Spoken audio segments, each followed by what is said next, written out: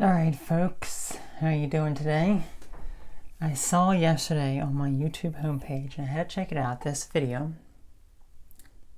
called Voting by ContraPoints. I'm like, okay, alright, I bet I know what she's going to say. I bet I know. So I decided to check it out. You know, she's wearing a mask in the video for whatever reason. And I watched it and I was like, well, this is actually way worse than I thought. This is actually way worse than I thought it was going to be. You know, I kind of came in with a certain expectation, and not only did it give a little bit of that, but it was actually worse. And here is the biggest problem here, okay? And this is what she's, you know, pretty much saying to her audience. Vote for someone that is the opposite of the one that you hate. So, you know, she's specifically saying, you know, she hates Trump, so she's going to vote against him. What does that mean, voting against him? It means voting for Biden, which also means she doesn't like him either. She even specifically said, and I took this exact quote from the video, it says, I fully expect to vote for Biden and then protest the administration I voted for. I mean, that's just ridiculous. That is absolutely preposterous ridiculousness right there. Okay? You shouldn't never vote for someone that you don't like or you don't agree with their policies. It's that plain and simple. Okay? If you don't agree with someone and what they're doing, then you don't vote for that person. Okay? You rather, number one, you don't vote at all. And that's kind of what she touched on. It's like, you know, we can't let all these people who are undecided and not vote, well, actually, not just undecided, all these people who don't like either candidate not vote and let their vote go to waste. Let all of your votes go to waste on Biden, right? You know, just, it's like, no. What you should do is you should do your research, figure out the candidate that you want to support, and if none of them meet your criteria, then you don't vote for either of them. But if you really want to make your voice heard, guess what? You have third-party candidates to vote for, which, you know, they never get talked about in the news. You never really hear anything about those third-party candidates. They don't come to the debates, which they should. I think this whole Democrat and Republican system is just, it's very outdated. It needs to be more open to just independent parties that are not just Democrat and Republican. Because guess what? I can't stand the Democrats. I can't stand the Republicans. I don't like any of them. Okay? But the fact remains, you don't vote for someone that you do not like. The fact that she's going to vote for Biden even though she doesn't like him, and then protest right afterwards. I mean, I don't think I even need to say anything there, because I think that is just ridiculous right there. Okay, and then she goes on a little bit about, you know, what's so bad about the current president, you know, pretty much saying how, you know, certain things here and there, and then it's, you know, can't admit that this virus is deadly, that killed over 200,000 people. And again, I'm sure many of you who are watching, have been watching this for a while, you know that 200,000 deaths is a complete fabrication. It is a complete lie. It is made up by anti-scientific people to promote the idea that this thing is worse than the common cold / the flu. Okay? We know that this number has been overinflated intentionally by the nursing home situation, by Democratic governors in certain states, okay? So if you're a Democrat and think that they can do no wrong, it's mostly the Democrats that have destroyed their economies in their states and who have put certain states, such as New York, for example, is definitely the best example, have put people into nursing homes that have intentionally inflated the number and killed tons and tons of people, okay?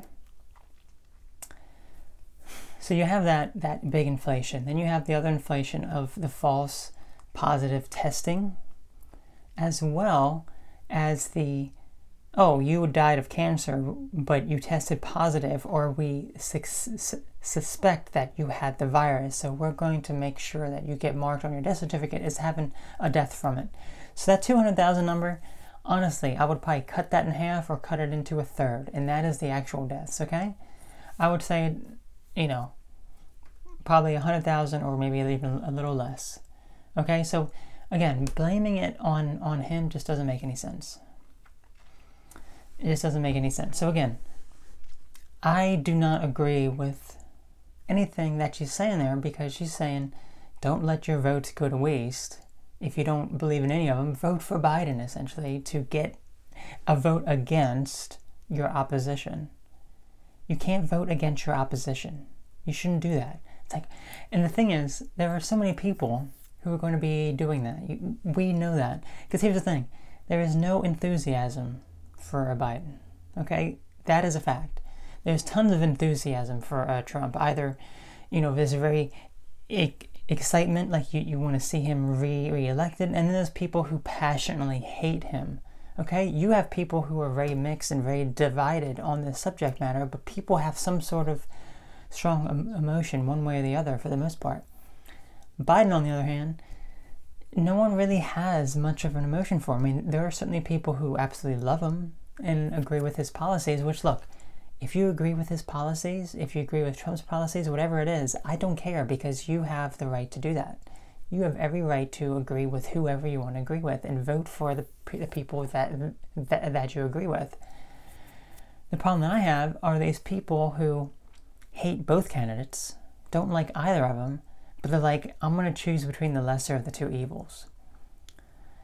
And that I have a problem with, because you should be voting for someone that you are actually passionate about. Okay? And if that were the case, you know, these numbers would be a lot different, okay? Because people are just voting for Biden just to get rid of Trump. And you know that is what's happening. I mean, you see, have you ever seen those huge rallies that Trump has? You know, massive crowds, okay? Tons and tons of people all crowded up, and they all get made fun of, like, look what he's doing. He's spreading the virus. It's like, oh, please. And then you see Biden's 6 circles with chairs in them. Talking to a practically empty, or his drive-up rallies, where you drive up. You drive up. It's like, oh my gosh, hey, look, no one really cares. No one really wants to see him. No one really... Because here's the thing.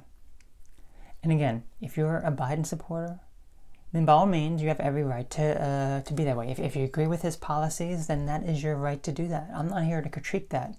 But what I am here to say is, if you really think you're voting for a Biden, then I think you need to really think again, because the vast majority of people can see that Biden will not be president. Okay? He is mentally incompetent, not mentally able to actually physically, you know, actually be there. He's not actually there. Okay? He's lost it. He's lost it. He has this terrible memory and these mental health problems because of getting old, dementia, Alzheimer's, whatever it is. He has these major mental health issues that, you know, if you hear some of what he's saying here, it does already impact his career. So if you think that he will be the one to be president, then honestly, you are sadly mistaken. It's not going to be him. It's going to be his vice president, Communist Harris, I think her name is, Communist Harris. So she will be the one who will be president, not him. And, you know, I don't really know much about her, but you don't see her acting, you know, as a president here. You know, you don't... She's not the one who's being debated here, and that is a big red flag to me. That is very, very suspicious to me. So anyone who thinks that Biden can serve out 4 years, potentially 8 years, you are very, very, very sadly mistaken, because I doubt he could even survive 1 year, if that. You know, if he gets in office in January, he could be out by half a year, and honestly, I don't see it happening. I don't. It's not going to be him. It's not going to be him. So if you're okay with the vice president being president, or whoever else gets brought in secretly, okay? Secretly, mind you, this is very deceptive practices. And that is what I disagree with strongly. Okay, so if you're fine with that, then by all means do that. Okay, so yeah, I just saw that, and it was just so interesting because no, vote for a third-party candidate or don't vote at all is what I say. Okay, if you don't like either one, and you need to make your voice heard, do like a write-in or something. You know, whatever the case is. But don't vote for the lesser of two evils. Don't vote against the person that you despise, because all that leads to is nothing. All that leads to is more frustration and anger on your part. Okay? And there's no doubt, let me tell you this, there is no doubt in my mind that Trump is going to win this anyway. Okay? You know, if you shouldn't be looking at any of those stupid polls. Honestly, they're all wrong. They always have been wrong. But we have to remember this. I just don't think Biden stands a chance for many, many, many reasons, including one that I just mentioned here. People are very suspicious and very careful of who's going to be president here. Now, you know, I hate to break it to you, Miss Points here, but yeah, I just don't see that happening. It doesn't matter how many people you get to follow and vote against something, because when you do something against it, again, it doesn't turn out. It doesn't turn out. It's just not going to happen. It's not going to happen. So we're going to wait and see. Honestly, this is going to be a crazy time. This really is. Very, very crazy time for all of us. So,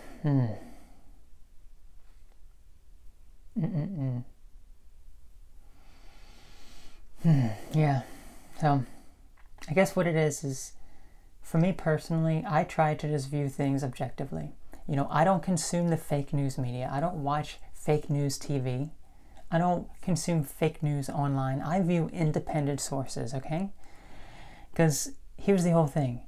All the mainstream media does, and I'm sure a lot of you are aware of this, they will make Joe Biden look good, and they will make Trump look bad no matter what, okay? And it doesn't matter, like, if you were an undecided voter, okay? If you're looking and you're watching the mainstream media, then you're going to get a very good positive image of Biden, and you're going to get a very negative image of Trump. Now, mind you, I don't view things like that, okay? Because that is all fake news, that is propaganda, that is manipulation of people, okay? Both of these people are corrupt people. They have done wrong. They have lied. They possibly both probably should be in jail for the crimes that they have committed. But when I hear the news media say, you know, things along the line of, well, essentially saying, you know, Trump can't do anything good. All he does is bad. Every single thing that he does is just bad. That's a big red flag. It's like, come on, he's a human being. He does bad things, but he also does good things. It's not every single action that he does is bad. This is ridiculous. This is absolutely ridiculous. And then you see things about Biden that are not even covered on the mainstream media. So I say view independent sources and get the full picture here. Okay? You know, I have a few friends who have said these things about Trump, and it's like you don't even know what the motive is here. Okay? I mean, you're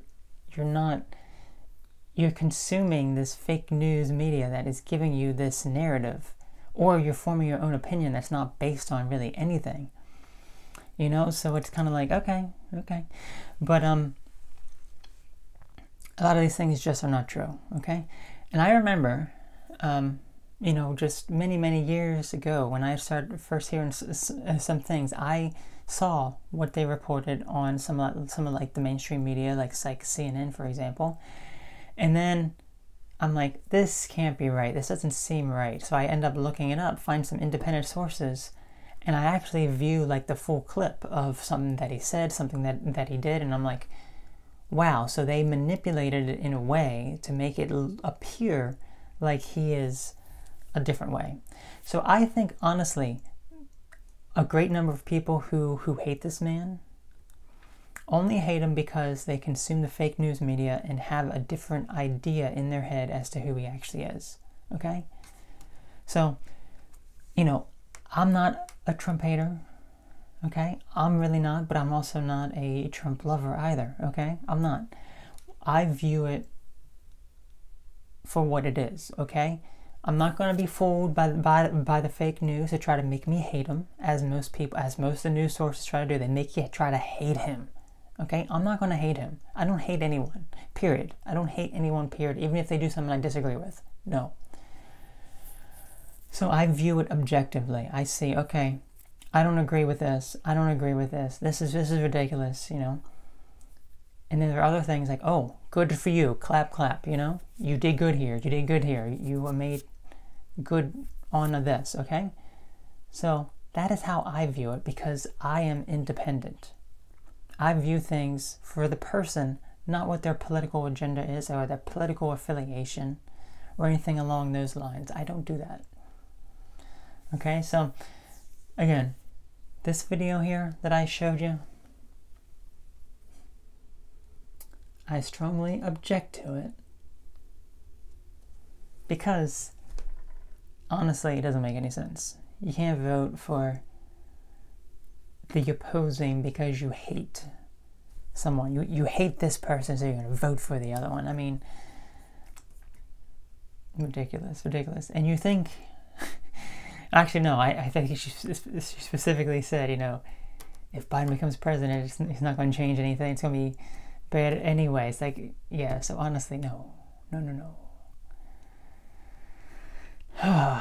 That was it. I think there was something more I wanted to say. I don't know, but regardless, that was it.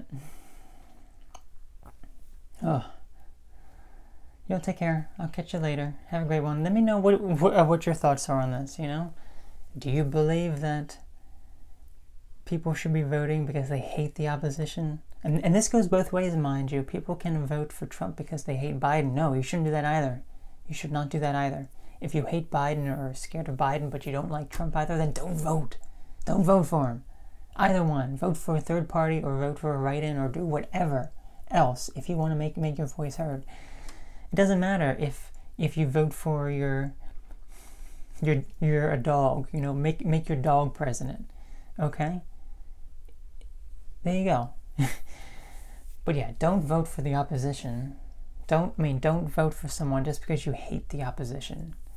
That is ridiculous. Okay? That was all. Yeah, take care. Let me know your thoughts, and I'll talk to you later now. Bye.